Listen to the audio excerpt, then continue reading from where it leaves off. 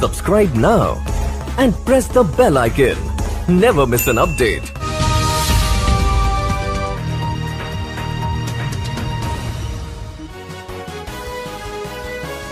आप देख रहे हैं ISN7 न्यूज़ में अजीत सिंह। लगातार हम आपको दिखा रहे हैं कि किस तरह से अब जो ग्राम प्रधान चुनाव का बिगुल बज चुका है, और आपको बता दें कि लगातार गांव-गांव में अंदर खाने तैयारियां भी चल चुकी हैं, क्योंकि आपको बता दें बहुत बड़ा चुनाव है और एक मायने रखता है, क्योंकि गांव में जो विकास कार्य होते हैं एक प्रधान पद के द्वारा ही सारे विकास कार्य किए जाते हैं। कई गाँव में धांधलीबाजी भी सामने आ रही है और कई जगह घोटाले सामने आ रहे हैं, आपको बता दें।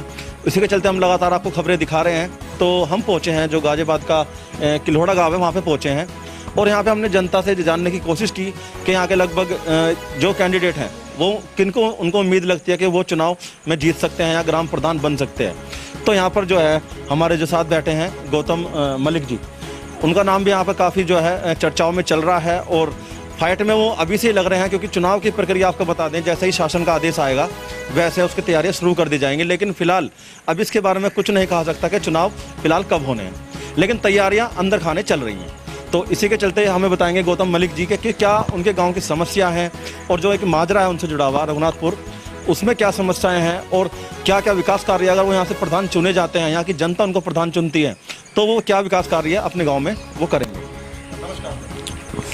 ठीक है, जो भी विकास कार्य निधि से आते हैं वो तो हैं ही हैं, और फिर विधायक प्रमुख इनसे लेने के लिए तो अपने उसमें बात होती है, जो भी नाली है खड़न जाए, अगर हमारी निधि में काम आ रहा है तो विधायक से प्रमुख से इनसे हम ले सकते हैं, और वो जब भी लेंगे जब थोड़ा एक्टिव होंगे या इनसे संपर्क में होंगे, जनसंपर्क में, क्योंकि सारे काम ऐसे नहीं है जो प्रधान ही करा सके।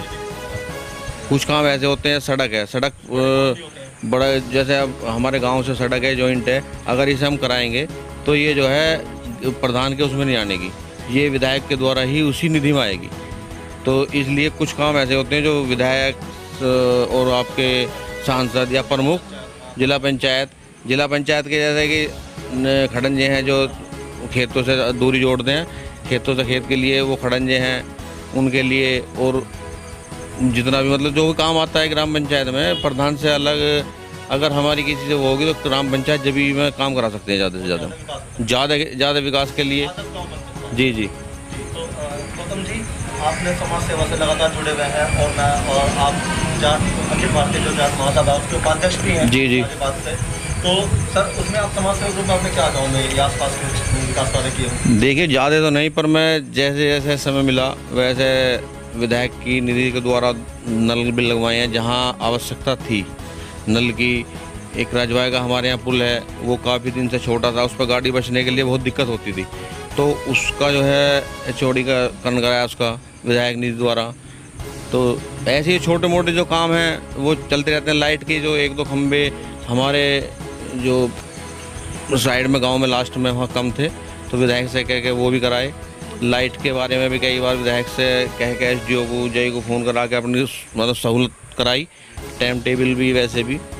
तो यही है अपना, जैसे जैसे जो परेशानी आती है उसी का अगर हाँ समाधान होता रहता है उसका। प्रधान के स्तर से भी काम करा। जी जी जी। और अगर जनता यहाँ पर आपको चुनती है तो विकास तेजी के साथ होगी। जी जी, फिर तो देखो विकास की तो बात यह है, अगर जनता चुनती है उसके लिए तो विकास जो भी निधि में आएगा प्रधान के उसमें आएगा वो तो चलता रहता है, और अलग से भी मैंने आपको बताया जाए विधायक हो गया, सांसद हो गया, या जो है आपका जिला पंचायत हो गया, प्रमुख हो गया, इनसे भी, क्योंकि सारे काम अब जो है जैसे सरकारी नल है, सरकारी नल प्रधान के उसमें बहुत कम आ रहे हैं, प्रमुख से या विधायक निधि से ही लगते हैं। या ये सोलर लाइट आ रही हैं, जहाँ जगह है मेन जहाँ चौराया है वहाँ के लिए कुछ ऐसी जगह हैं जहाँ लाइट लग गई, आज तक वो फिर जली नहीं है, उनका तो वही नहीं है, ना उन्हें कोई देखना आया। जबकि जो लाइट लगा देते हैं ठेकेदार ये, इनका पहले ये रहता है 5 साल का, मतलब ये रहता है 5 साल में कोई रिप्लेसमेंट होगी तो ये ठीक करके देंगे, और जो जो एक बार ख़राब होगी वो प्रधान के द्वारा है, किसी के द्वारा है, वो दोबारा फिर ठीक नहीं हुई। ये लगातार लोगों ने भी बताया कि काफ़ी लाइटें ख़राब पड़ी हैं, अब तक जल्दी नहीं है, जिनको 3 साल भी हो गए, 2 साल भी हो गए, ऐसे समस्या यहाँ पर देखने को मिल रही है।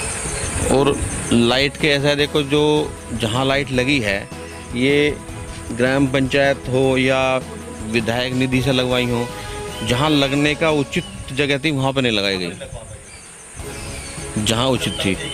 ये थी ऐसे के मान के चलो मेरे संपर्क हैं, प्रधान से संपर्क हैं, विधायक संपर्क हैं, वो अपनी यूज़ के लिए लगा लिए। सरकारी नल हैं, काफ़ी नल ऐसे हैं जो कि प्रधान के लगने से अपने पहले चौथे लगा लिए, वो अंदर ले लिए, उसी में सवेरे छिल पड़े हैं। ये जो लग रहा है वो जनता के लिए लग रहा है। कई हमारे गांव में भी ऐसे नल हैं जो 1-2 बार उन पर वहाँ नल पानी को लेकर झगड़ा भी हुआ है कई बार। तो इसलिए जो सरकारी योजना से जो भी काम आता है वो भारी लगना चाहिए।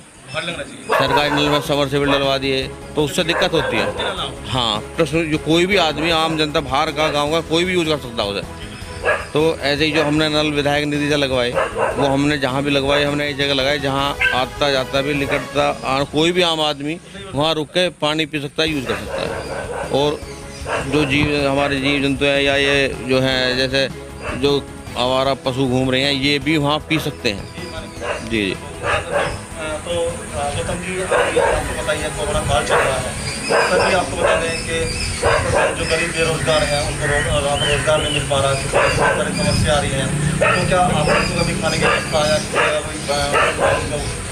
देखिए, हमारे यहाँ गांव में कोरोना में करा, इसमें जितने जो संपर्क में आए, जिसकी देख रही थी हम आर्थिक चीज़ की ज़्यादा वो है और वो ले सकता है, तो हमने उसकी मदद भी करी, उसके साथ भी रहे।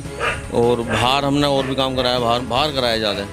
हाँ, क्योंकि गांव में आपको पता है, गांव में तो एक वो हो गया, लेने में थोड़ा आदमी ये सोचता है कि मतलब एक तो मतलब है, एक दूसरी बात है कि अपने से ज़्यादा वो बेकार मान रहा है।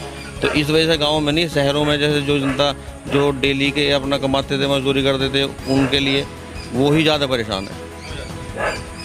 और ये तो बीमारी है, देखो ये तो बीमारी है, इसमें तो कोई वो नहीं है इतनी।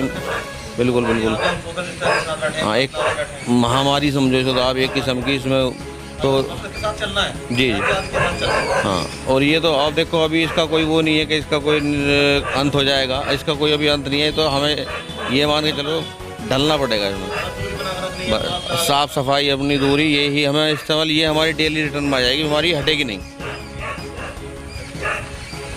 तो यहाँ पर आपने देखा जो गौतम मलिक हैं, भावी प्रत्याशी हैं ग्राम पद के, आपको बताते चलें, और बहुत ही अच्छे उनके विचार हैं। उन्होंने गांव में प्रधान ना होते हुए जो अपने उनके संबंध हैं विधायक जी से, सांसद जी से, जिला पंचायत से, आपको बता दें प्रमुख से, यहाँ पर काफ़ी विकास कार्य भी कराए हैं।